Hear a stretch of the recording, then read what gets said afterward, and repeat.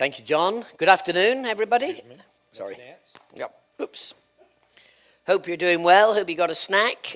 That's good. First of all, a word of thanks. You are sitting and listening to the second session, both of which have been led by people from Britain. Now, that is an act of incredible grace for you to do that, particularly here in the United States or in the southern part. I know that a number of years ago, you made every attempt to get rid of us. I understand that. I know the story, 1 if by land, 2 if by sea, all this stuff. And I know that you displayed your frustration with having to pay tax without being represented. And you were right to be annoyed about that. I wouldn't have liked that either. And you threw our tea in the cold waters of the Boston Harbor. And again, it seems rather a waste, but here in Texas, you're still spoiling tea by putting it in cold water. So nothing's changed in this great world that we live in, and you're still being gracious, listening to Brits talk about gospel priorities. So thank you for doing that. I want to follow on from some of the things that Dennis so helpfully led us in, and to explain a bit about why I'm involved in this ministry, and to talk about some of the biblical realities that undergird the message, because I'm committed to Rooftop, not just because I think it's a good idea, but because I think it's a God idea, because I think it has biblical weight. And Dennis has hinted at that using some scriptures, and I have my Bible here. I bring this impressive, big, bulky red Bible to impress you.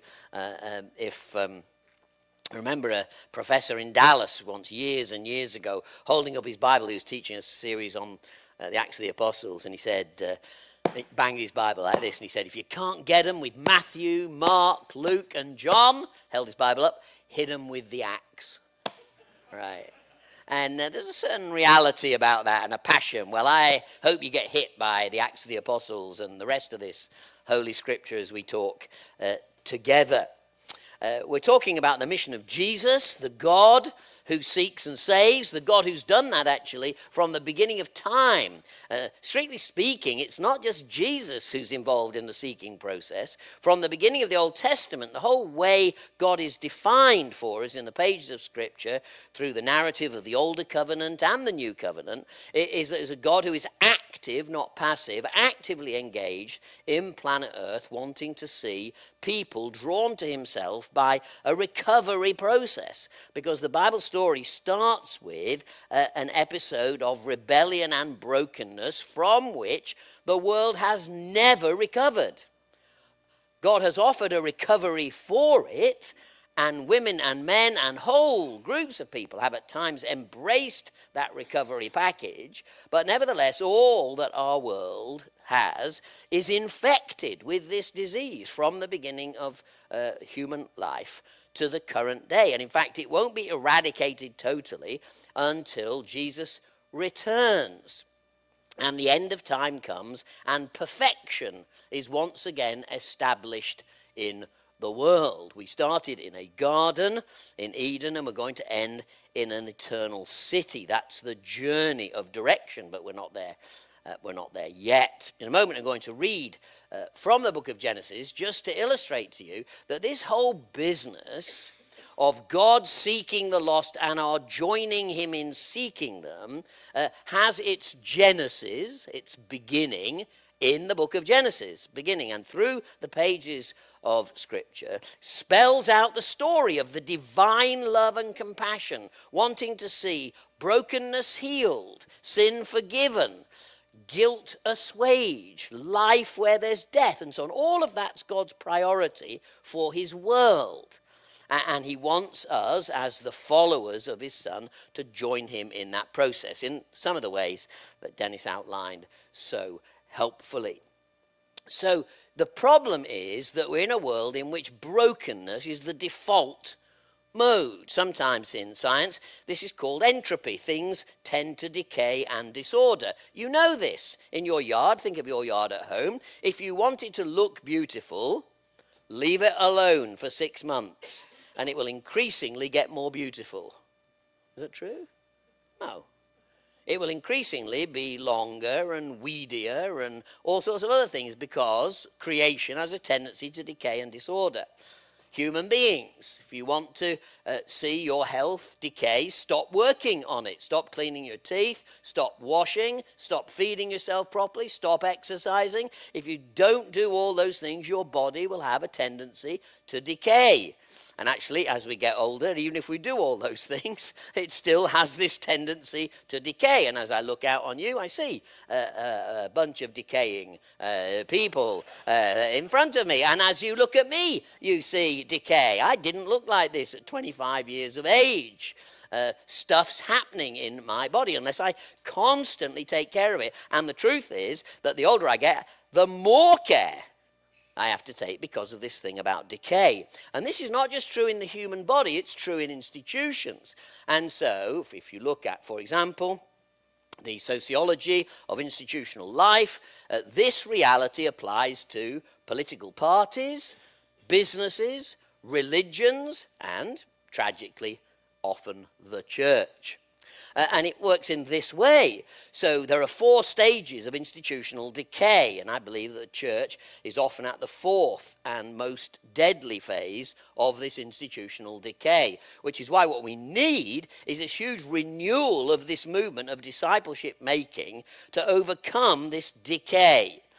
And the 4 stages of institutional decay in sociological terms, well, and in analytical terms of our culture, are that societies, and Christianity is one of those in its religious format, moves from a man to a movement to a monument to a museum. Those 4 stages of decay are the inevitable result of organizations that are not renewed. That happens to political parties.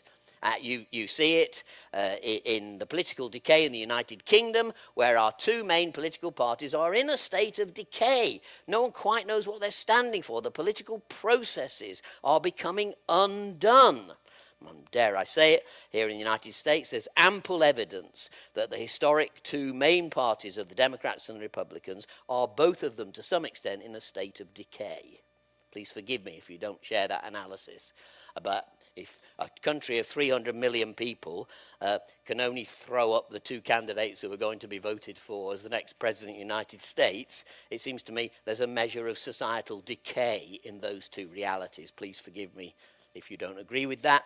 That's fine. If you don't agree, it's not a problem. You can serve the Lord in your way, and I'll serve him in his. So here we are.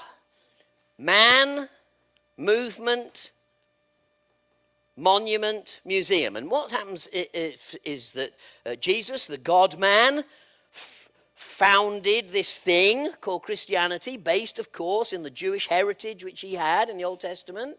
And it became a movement as he created 12 disciples to start with, and then 120 in an upper room, and then 3,000 converted on the day of Pentecost, and then priests were converted and others, and through great missionary outreach like Peter and Paul and others, many more came to know him. And a movement created that was so transforming that even though it was unheard of when Jesus was born, in 4 or 5 BC, roughly around then, in a manger in Bethlehem, when no one followed him, by 3 centuries later, an emperor called Constantine was declaring Christianity as the religion of the whole world in just 300 years. Some of us argue that that was the biggest mistake that ever happened to Christianity, making it acceptable. Whereas actually, the gospel's very unacceptable and is the rock of offense, actually, if we're to believe the pages of the scripture.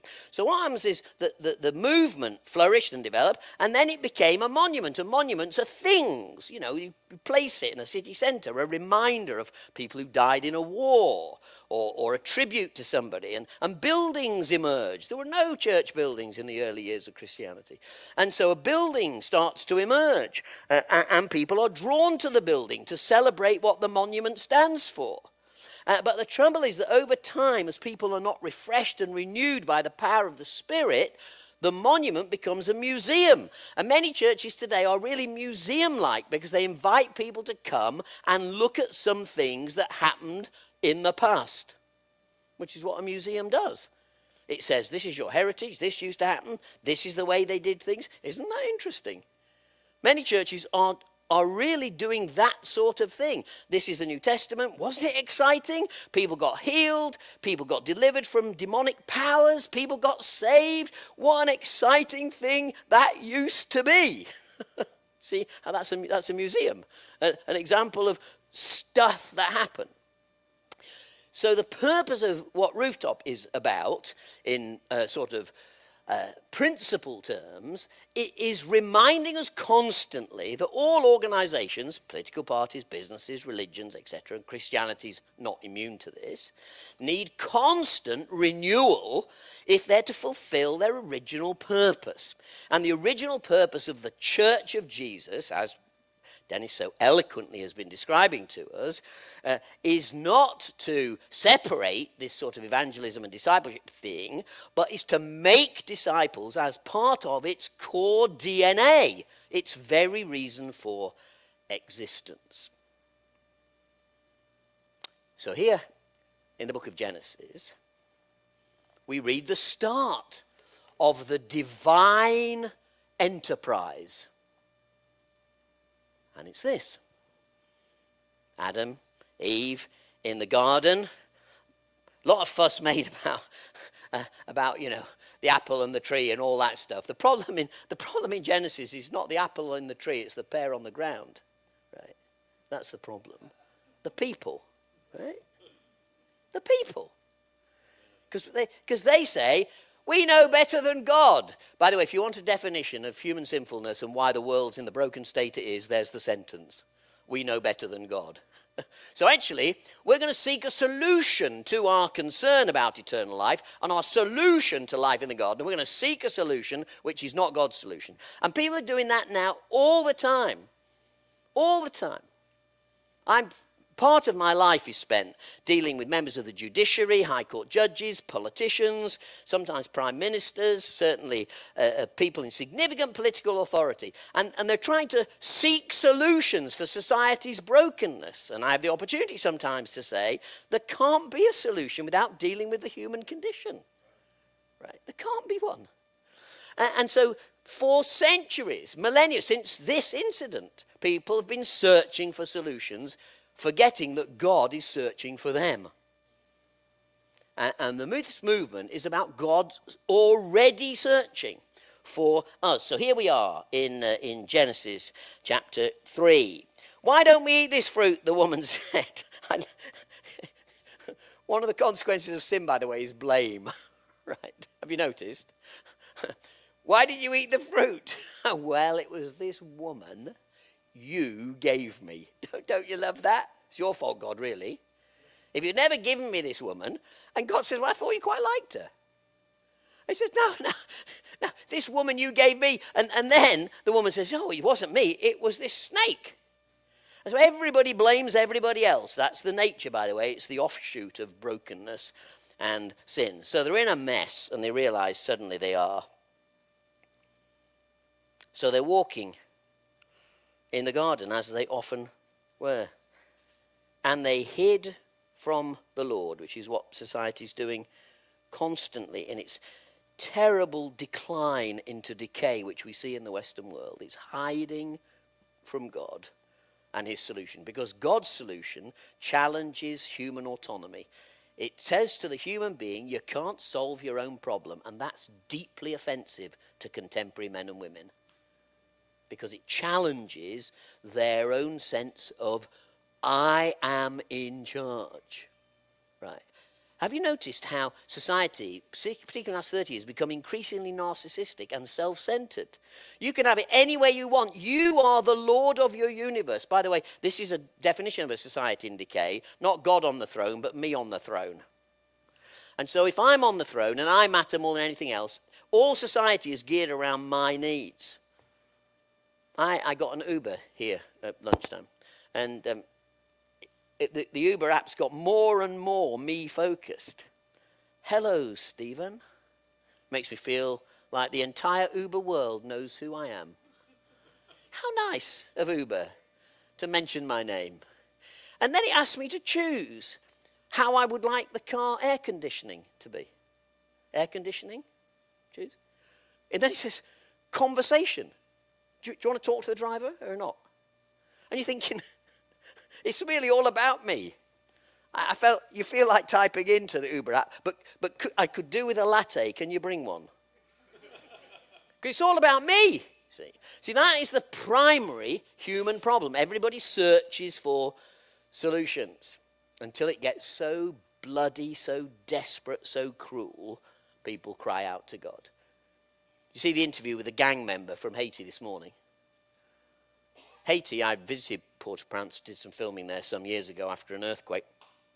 Devastated the nation. But it's lawless in Haiti at the moment.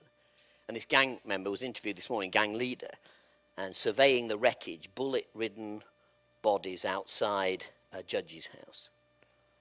He looked straight in the camera and he said, only God can help us now. I wanted to shout down the camera, well, so Christians, say it now then. Let's get God involved in this huge mess, finally. And that's just a big example of the normal human condition. So people are searching for other ways to live. But here is what the book of Genesis says to us. So they're walking in the cool of the day, and they hid themselves. And the Lord God called to the man, where are you? And he said, well, I heard you, and I was naked, and I was afraid. And so it goes on, and everybody's complaining and so on about this whole process. But it's absolutely fascinating that it's God who seeks them out. If God hadn't gone to the garden, they would have been wandering around in their wickedness and sin and decay without any intervention, because they're not looking for God. They're actually hiding from him. The very source of the solution they're hiding from. And so it's God seeking them out, walking. Where are you? Looking for them. And we believe in Rooftop that God is active in his world, and we need eyes to see what he's doing so we can join him in doing it and drawing people into this relationship with his Son. And through the pages of the Old Testament, we see this constant God intervening. The children of Israel worshipping for a while and then screwing up because entropy taking place. They're always default mode. It's build an idol, be sinful, do your own thing, ignore God. They're always defaulting back to that. And God's forever sending a prophet or a judge or a king. And in the end, if I may say this in a respectful way, God gets fed up with sending all these people and eventually says, enough, enough, enough. I'm going to send a son. And even then, they kill him. And God has to use the transformative effect of a willing victim, to use the phrase C.S. Lewis uses in the Narnian material. He takes the willing victim and from that death extrapolates grace and peace and justice and freedom and brings people to God in ways that was not possible in any other way. But he's doing the intervention. He's seeking out. And so this is the great passion of Rooftop, that God is seeking people and is active in Dallas, Texas, and in the United States, and in Great Britain, and in the world. And we are to have our spiritual eyes opened. Remember that great story in 2 Kings 6, where Elijah's got this young boy, and he's about to be killed by the invading army, and the prophet says, greater is he that is with us than he that is against us, that sort of thing. And the young boy looks around and he just sees this massive army, and he says, the old boy's got dementia. He's lost the plot completely. He's finished, right? And then the prophet says, Lord, open his eyes. And when he opens his eyes, he sees the hosts of heaven gathered around. Do you remember that story, some of you? It's just a remarkable story. The boy's eyes are open to see what God is actually doing. But until that prayer happens, he doesn't see it. And we've got church after church after church that doesn't see what God is doing. Because they're so internally focused, they don't see what God is doing out there. And one of the passages which inspired Dennis, actually, in the original hotel room in Richmond, Virginia, If Dennis goes on being successful, by the way, around the world, and we get to more and more countries, and he becomes, incredibly famous for setting up the Rooftop, they'll find this hotel room in Richmond, Virginia, and they'll turn it into a little shrine. The Dennis Pethers shrine. There'll be, his shoes somewhere, or a last breakfast or something, Because people are always making a man from a movement into what? A monument, and then what? A museum, right? That's what we always keep on doing in the end. That's our default mechanism. So look out for that. I'll be dead and gone, fortunately. The Dennis Pethers shrine in Richmond, Virginia. By the way, if there ever is one, please don't go. Right? Please don't go, because it will be a travesty of what this ministry is actually all about. But when he was there, God spoke to him through that passage in Acts of the Apostles, where Peter is on a rooftop. He's at the home of Simon the tanner, tanning animal hide. Now, why was he on the roof? Well, it may have been a bit cooler on the roof, but also the tanning of hide is a very smelly business, and so the home stank, so it's cleaner air on the roof. So he can breathe a bit more deeply, falls asleep on the roof, has this vision, and God presents him with a sheet, and you know this story. But what Dennis found incredibly releasing about this Acts of the Apostles epiphany for him was that Peter said, well, it's unclean, and God said, no. Don't call it unclean if I've called it clean. Because Jewish people were simply not engaged in talking to Gentiles. And how was this ministry, as again Dennis said, how was this ministry going to spread like wildfire? How's it going to happen if Jews don't even talk to Gentiles?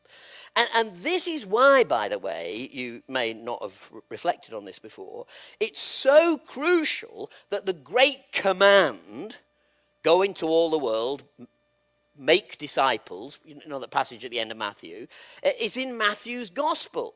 Because, the gospels are targeted at different groups. They're all inspired. John is very brief, 7 miracles, 7 I am sayings, very selective material, written to help us find Jesus as the Son of God. Quite different from the other gospels. Mark's the shortest, briefest gospel. It has 2 little Greek words constantly used, kai euthus, it means and immediately. You can't read Mark's gospel and understand it without being on a jogging machine, right? And immediately Jesus did this. And immediately Jesus did that. I'm not making this up, by the way. Read Mark. And immediately Jesus did this, and immediately he did that. You feel like saying to Mark, take a chill pill. Calm down. We've just had him do this. Let's just give Jesus lunch before he does something else. So Mark's the shortest gospel, probably the reminiscences of Peter. Or so one of the ancient fathers, Papias, would have us believe. Luke writes to his mate, Theophilus, a Gentile, explaining the Christian message to someone without a Jewish background. And Matthew is written with a Jewish background. And at the end of a Jewish gospel, for Jewish people is the emphasis, what comes? Make disciples. It's the greatest challenge to cultural narrowness in the whole world, because they're never going to make disciples, because they don't even talk to Gentiles. And so Peter has this great revelation on the rooftop, and suddenly he's looking on the world with fresh eyes. And so when there's a knock at the door and a hated Roman invading oppressor wants to see him, he's ready to go, which he wouldn't have been before this. And so our prayer with Rooftop is that we'll all have some kind of encounter in which the Holy Spirit so refreshes and renews our vision that we see the world with fresh eyes. And those fresh eyes see what God is doing in the most unlikely places. Again, Dennis made the point about, when he was converted on a train. And so he was a bit surprised when people said, we're hearing God's presence in the church. Because Dennis thought he'd left God on the train. And presumably the train was just getting into the station. So presumably God was at Liverpool Street Station. So people always say to me, well, we come to church to meet God. I think, yeah, but what's he doing when you've gone? Learning to play the drums? What's he doing? Well, the answer is, of course, he is when the people gather. Of course he is. But this is his whole world. And we're praying to have our eyes open to see him at work. We need the Peter experience. To see him at work in the shops, in our workplaces, in the malls, in the schools, in the offices, and so on. Because unless we see him in those places, we won't be the disciples that we need to be. What's God doing in our communities? We need our eyes opened to that. There's an absolutely fascinating verse. I'm sure you've read it, but I'm not sure you might have felt the import of it, the weight. It's in John 5:19. Jesus says, I only do what I see the Father doing. That's interesting. Jesus is the Son of God. I do what I see the Father doing. That's our job, by the way, to join Jesus in seeing what the Father's doing and joining in to do it. And to do that, we need a theology of the scattered church, so that we don't think of it as a building or even as a people gathered. You've heard this before this afternoon. I'm repeating it because it bears repetition. You see, we've turned the functionality of this living, breathing body, the church, which is meant to be a verb, in other words, a doing word, not a noun, which is a static word.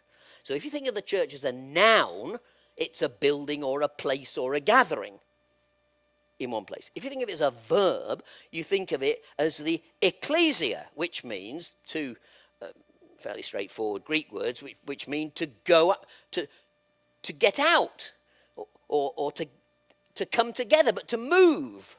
The calling together or the calling out. In the same way that the second book of the Bible, Exodus, is from two Greek words, ex hodos, the way out. It's about movement. We're to be Exodus people, moving, not static. You see, even the church service breeds a kind of spectatoritis. I often think the church is a bit like watching an NFL football game.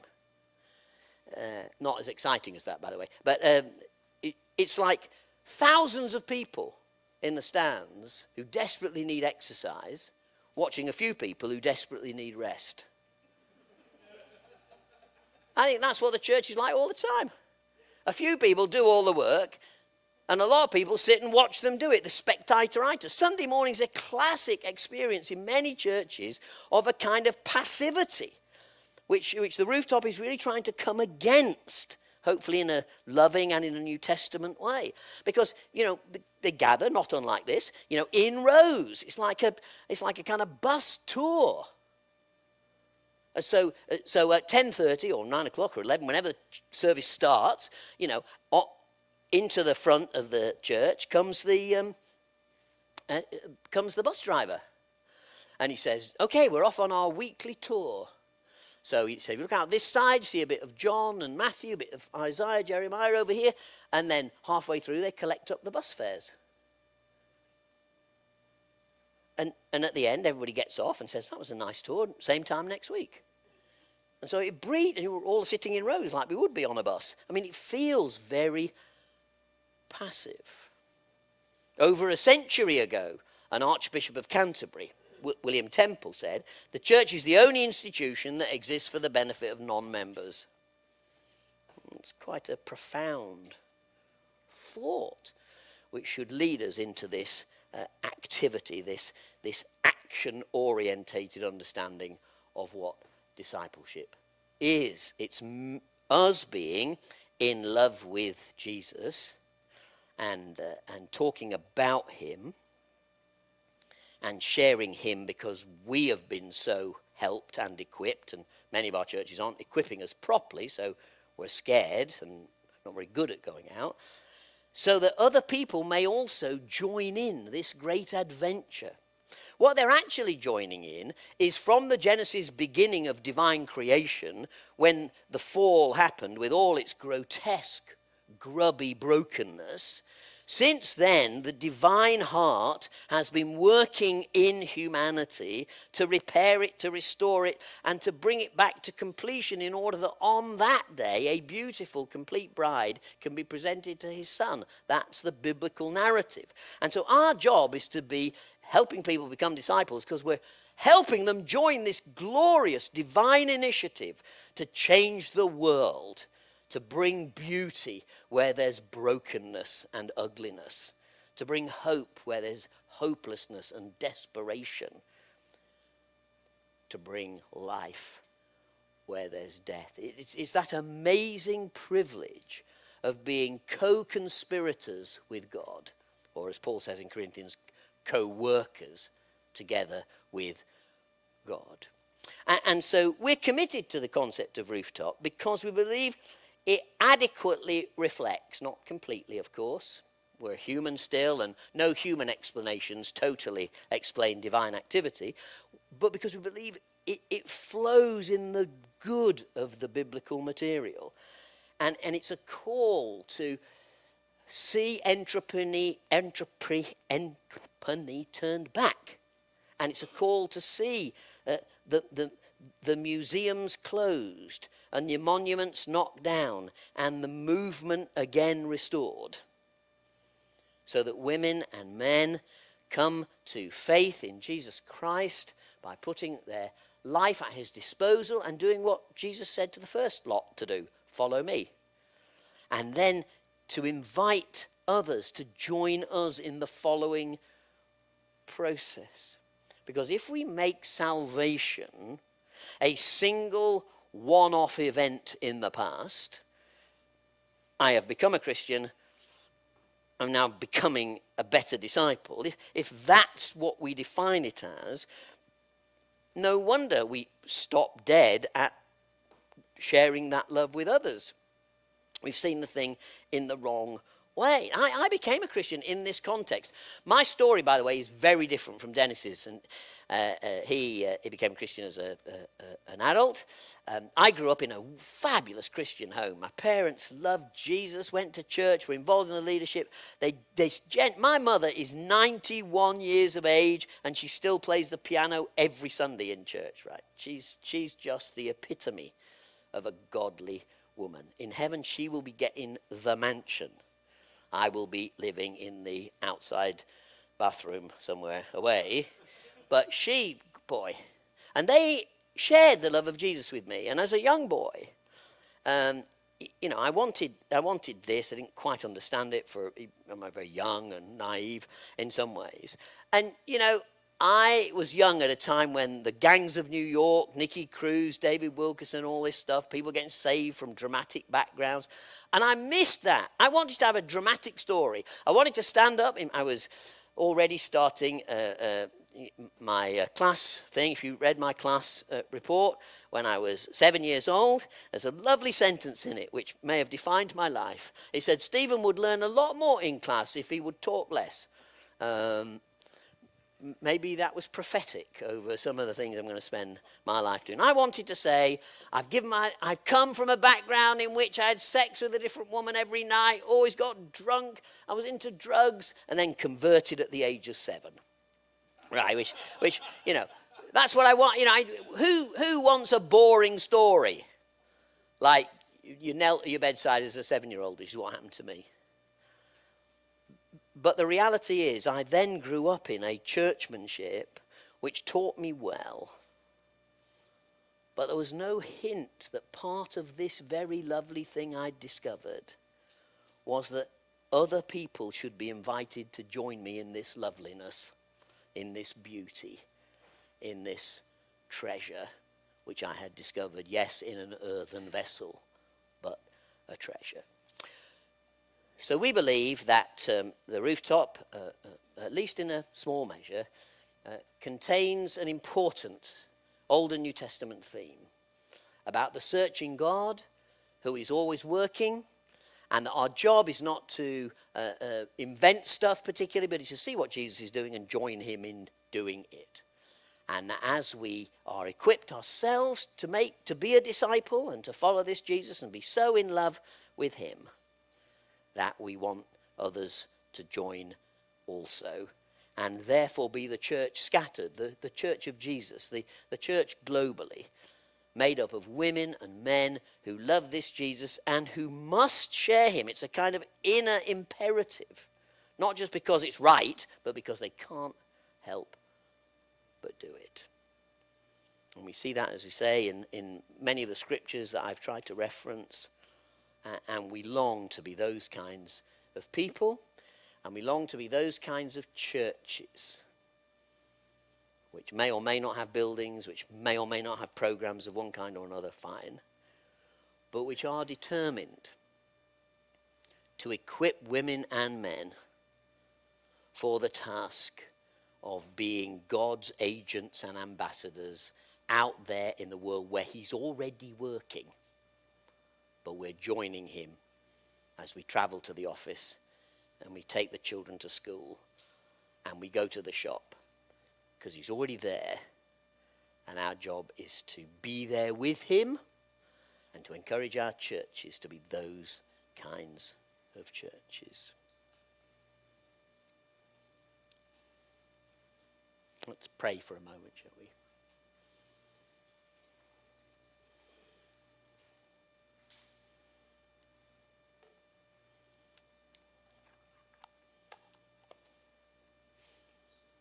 Lord Jesus, please make me an attractive presenter of your good news by the way I live and the things I say day by day.